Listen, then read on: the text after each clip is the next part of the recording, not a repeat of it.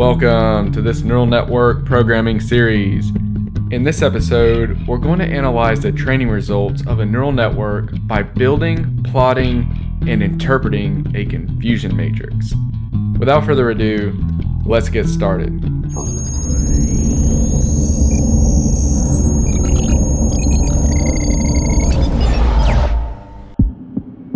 In this episode, we will build some functions that will allow us to get a prediction tensor for every sample in our training set. We'll see how we can take this prediction tensor and create a confusion matrix. This confusion matrix will allow us to see which categories our network is confusing with one another. Let's get started with some code.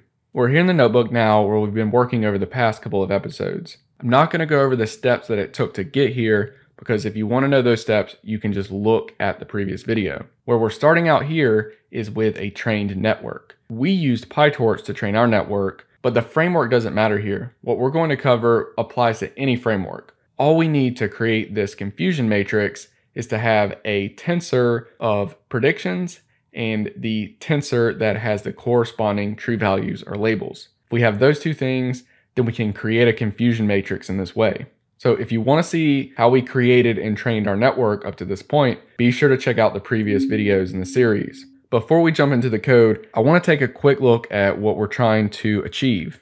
We're trying to build this confusion matrix. It's available on DEEPLIZARD.com on the corresponding blog post for this video. So if you want to check it out, go there. The link is in the description. Now, this confusion matrix has three axes. On the x-axis, we have the predicted labels. On the y-axis, we have the true labels, and inside the confusion matrix, we have these colors which build a heat map for us.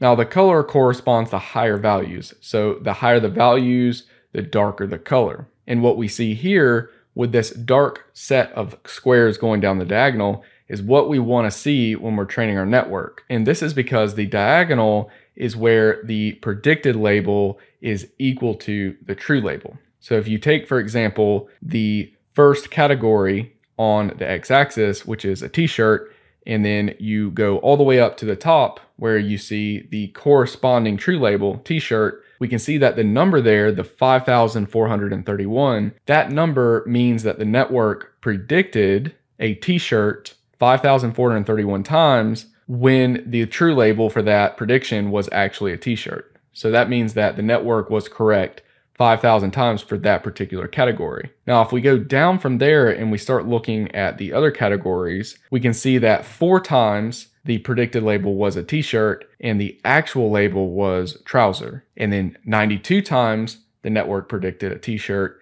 when the actual value was a pullover.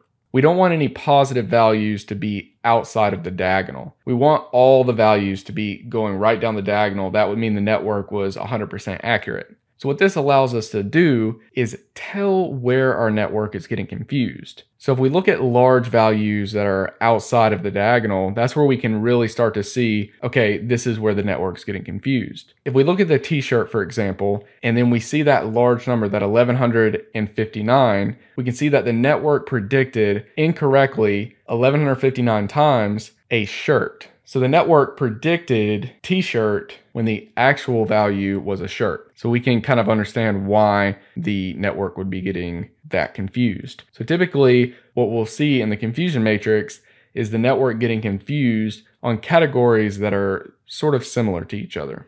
So in order to build this, what we need to do is take all of our categories and we need to run them on the X and Y axis.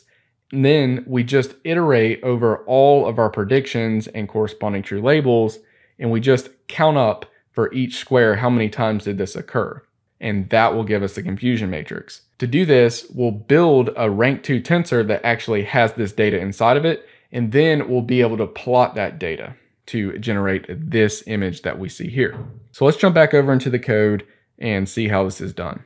All right, so we're going to start out by just checking out the two things that we need, which is going to be our training set and our training set targets. We're going to look at the length of both of these.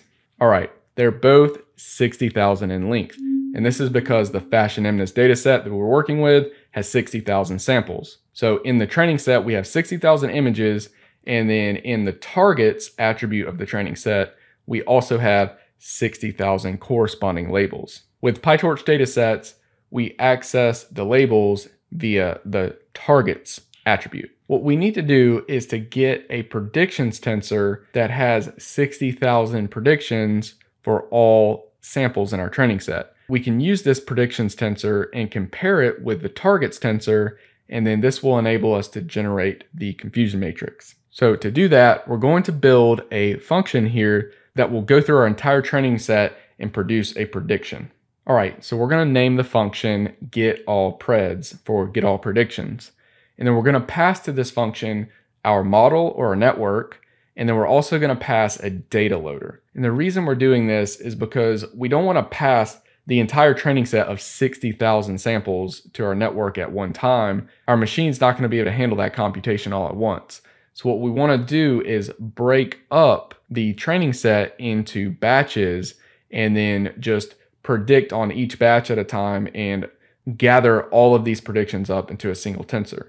So that's why we're going to pass a data loader in. That way we can generate batches. So in the first line of the implementation of this method, we're going to create a tensor that we're going to return called allPreds, and then we're going to set it equal to a new PyTorch tensor that's empty. And then what we're going to do is go through all of the batches in our data loader. So we're going to iterate over this data loader by creating a for loop for batch in loader. The next line, we're going to unpack this batch into an images and labels tensor. Then we pass the images to our model and we get back the predictions for that batch. And then we're going to concatenate these predictions to the allPredictions tensor. To do this, we're going to use the torch.cat function, and we're going to do this on the first dimension. This will give us a tensor of predictions for all samples from our training set. All right, so let's go ahead and run this code. So now we have that function defined. Now to make the call, all we have to do is create a data loader and then pass in our network and our data loader to this function getAllPreds that we just defined. So we're going to create a data loader called prediction loader, and we're going to pass our training set in, and then we're also going to set the batch size. I'm going to set mine at 10,000. You may find that you need to set this a little bit lower depending on the resources of your machine. Then we pass the network and this prediction loader into the getAllPreds function, and then return to us is going to be a prediction tensor that contains predictions for all samples in our training set. So we're going to call it train predictions or train preds. So let's run this code. We'll see that it is going to take several seconds to actually do this computation. All right, so now we have our train preds tensor. That's a tensor with predictions for every sample in our training set. So now let's just take a look at the shape of this tensor. The shape of this tensor is 60,000 by 10. For every one of the 60,000 samples in our training set, we have 10 prediction categories, and the network has given us a value, a prediction value for each one of those categories. The category with the highest prediction value is the one the network is predicting most strongly. So to figure out which category has the highest prediction, we can use the argmax method. But before we do that, I want to show you something about PyTorch right here really quickly.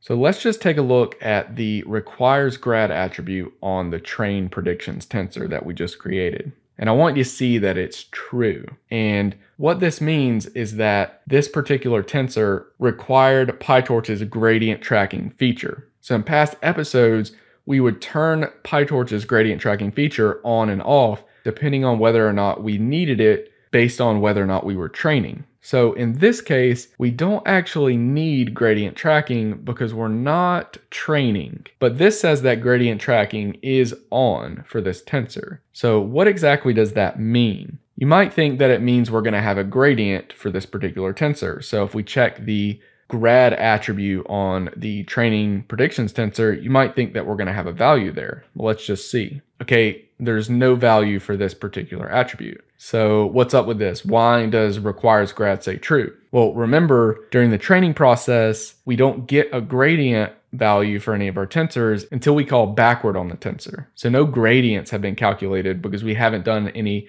back propagation. If we look inside the grad_fn attribute, we're going to see a value. This value is the function that led to this tensor's creation. And let's just see if we have a value for this. And we do. We have this particular tensor whose graph is being tracked. The problem with this is that whenever we're doing predictions, also known as inference, we don't want the extra overhead associated with keeping track of the graph. So what we typically do, and what we should do, which I didn't do before because I wanted to show this example, is we need to get our predictions without tracking the gradients or without creating a graph. So that's what we're going to do in this next line. In order to get the predictions without gradient tracking, we have a couple of options. We have seen in the past that we turn off gradient tracking globally, but we also have a local way of doing that. And that's with what we call a context manager. So we use the with keyword and we use torch.nograd, and then all we do is inside of this block of code, any computations that we do will be done without tracking gradients. So this is a way to locally turn off gradient tracking. So if we just went through a training process, we could have our gradient tracking on, and then afterwards we want to do some predictions, some inference, then all we would have to do is include our calls to the network inside of a locally controlled gradient tracking. So we say with torch nograd, let's do these computations. All right, so we're going to do the same computation and recreate or reinitialize our train predictions tensor. And I haven't run the numbers on this, but it should be potentially a little faster, and it's also should use less memory because it's not keeping track of the graph. Now let's just verify that it's not keeping track of the graph. Let's check the requires grad attribute on the tensor now. Okay, it says false for this tensor, which means this tensor did not require gradient tracking. Why? Well, it's because we locally turned it off when we created this tensor. Now let's check the gradient. Obviously, we're not going to have anything there because we didn't do any back propagation. And then here's the thing that we're going to see that's different. We're going to check the gradient function, which is essentially the graph for this particular tensor. And we're going to see that indeed there's nothing there. The value is not set. So for that reason, we're using less memory. We're not tracking the graph. But anyways, that was just a quick little example of how we can turn gradient tracking off locally with PyTorch. Now there is another option which I can just show you real quick on the website here. So this is another option for turning off gradient tracking, is just to annotate or decorate your function with this particular decoration at torch.nograd. And that means anytime that this function gets called, its gradient tracking is going to be locally called off within the context of the execution of this function. So definitely keep that in mind if you're working with PyTorch. All right, now that we have the training predictions tensor for all of our training samples, we can take that tensor along with the training set targets, pass this into our getNumCorrect function that we defined in the last video, and we can see how many we got correct. So let's do that. And we see that we have 52,813 correct, which is an accuracy of about 88%. So now we're ready to build our confusion matrix. So to build a confusion matrix, we need to have the targets, which are the labels. We also need to have a corresponding predictions tensor. So we have the prediction tensor, but what we need, we have 10 predictions for each sample. We need to just know the argument or the label that has the maximum value, because this is the one that the network was predicting most strongly. So to do that, we just call the argmax method on the train predictions tensor, and we call this method with respect to dimension 1. So let's run both of these cells. So the first sample in the training set has a label of a 9, and then 0, 0, and so on. And then if we look in the predictions tensor at the argmax values, we can see that the first prediction, the highest value was a 9, second prediction was a 0, and so on. So we can see that these first 3 predictions, the predicted label matches the target label. So these are correct predictions. These first 3 and the last 3 are also, the 3, 0, 5 also represent correct predictions. So what we want to do is we want to pair off each one of these prediction labels and target labels. And in order to do that, we're going to use the torch.stack function, and we're going to do it with respect to dimension 1. And let me just show you what that gives us. If we look at the stacked shape, we see that we have 60,000 rows, and each row has 2 values. So we've essentially taken these 2 tensors, turned them into columns, and then kind of smushed them together. And if we just look at that, we can see we have pairs, and the first value in each pair is the true label, and the second value in each pair is the predicted label.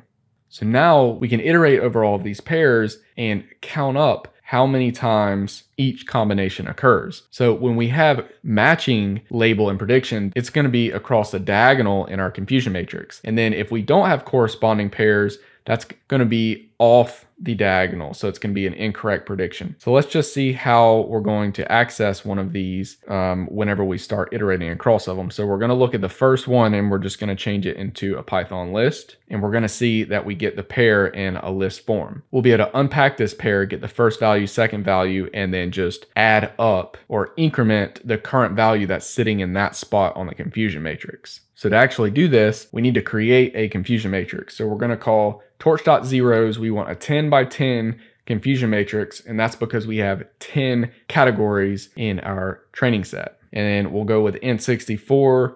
We'll make that a 32. We'll go with the int32 as our data type. And let's just see what this looks like. So now this is going to be, or currently is, our confusion matrix tensor. CMT. So right now, all the values are 0. And as we iterate over the pairs, we're going to be incrementing the occurrences of each square. And to do that, let me just show you or remind you what this is going to look like. We have all the pairs that look like this at the top. If we access one of them and call toList on it, then we get back a list with the 2 values. And then just so if we unpack the 2 values like this, we can say j, k is equal to the stacked 0.toList. Then what that's going to do is that's going to give us j is going to be a 9, and then k is also going to be a 9. So that's the way this is working here in this for loop. We say for each pair in the stacked tensor, I want to unpack the pair into j and k variable. Then in the confusion matrix,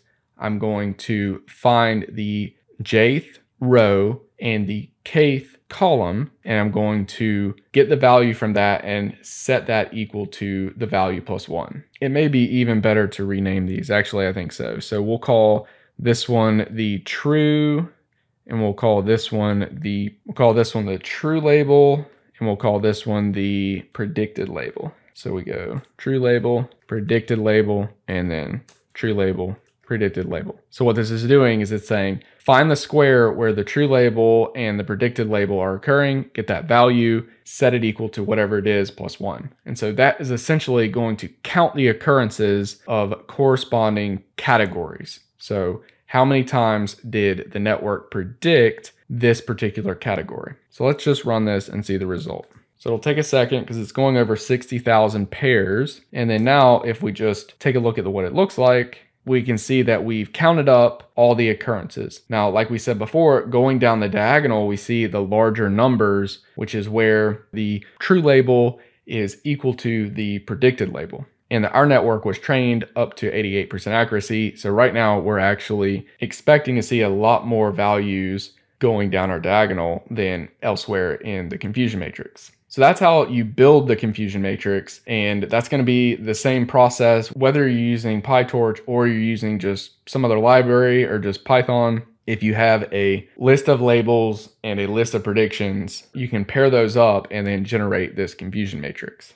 So let's see how we can plot this now. So plotting a confusion matrix.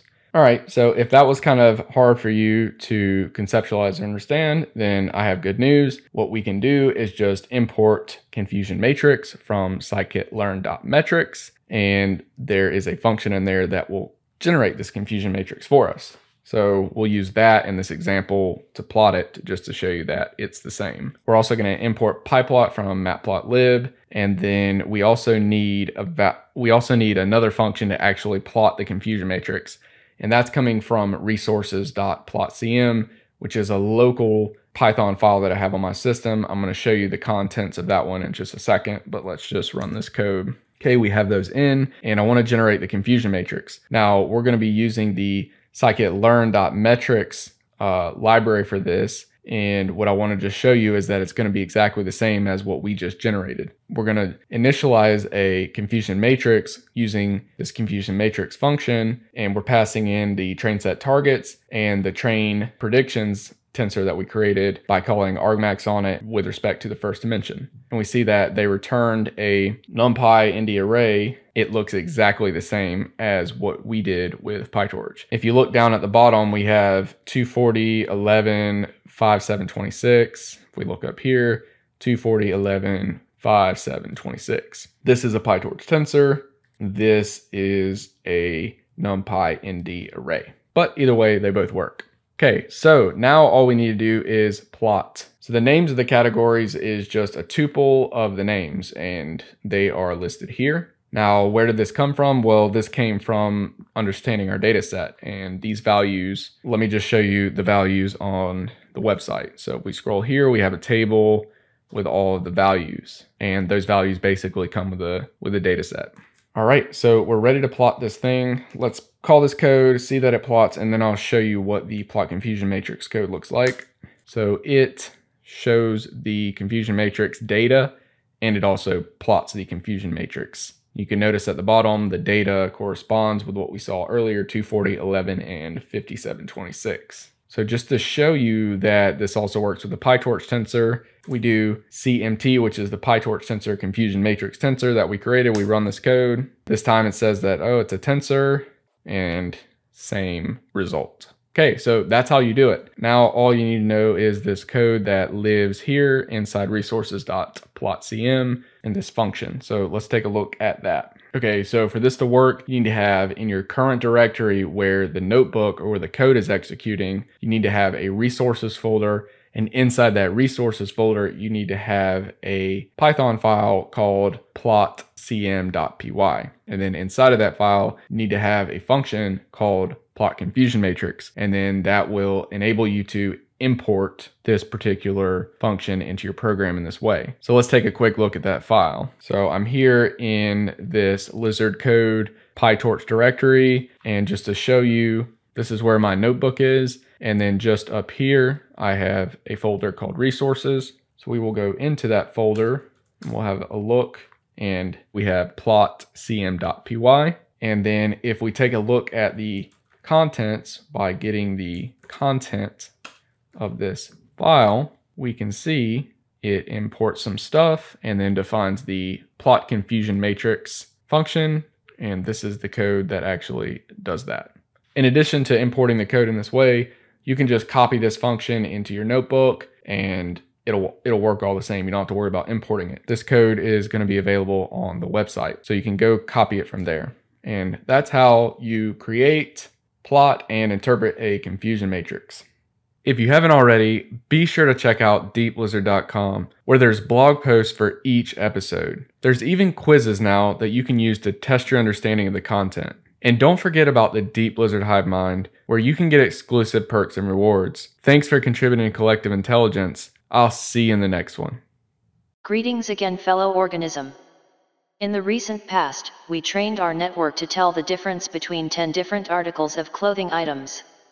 We can tell which categories our network is confusing with one another. I say to you, what the heck? An interesting question is lurking just beneath the surface of this whole ordeal. We say that our network has been trained. We say that our network is confused. Does this mean our network has knowledge? What I say next may shock your brain to the core in an existential way. But, I pose this question for a human, and I pose this question for a neural network. What does it mean to say that we know something? And fundamentally, how do we know that we know? If this sounds confusing, maybe we should just stick to building confusion matrices. Or perhaps we should study epistemology, the branch of philosophy concerned with the theory of knowledge.